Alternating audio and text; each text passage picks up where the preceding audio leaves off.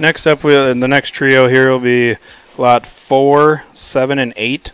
The one on the stick right now is the 75-3. There'll be a few of his litter mates coming up as well.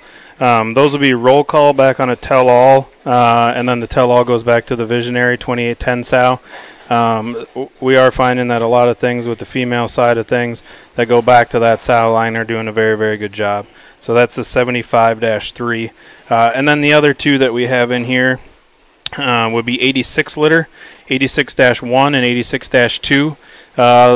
The one right there that's stretching out is the 86-2. These are major league back on and into mischief.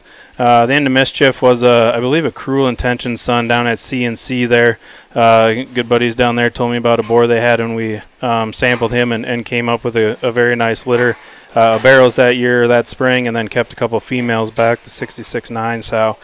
So those have been doing a very good job.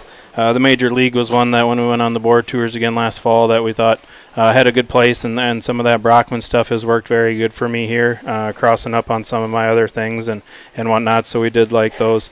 Again, just the 3 barrows here I think that have enough product to them, and bone and foot and look and stoutness of skull.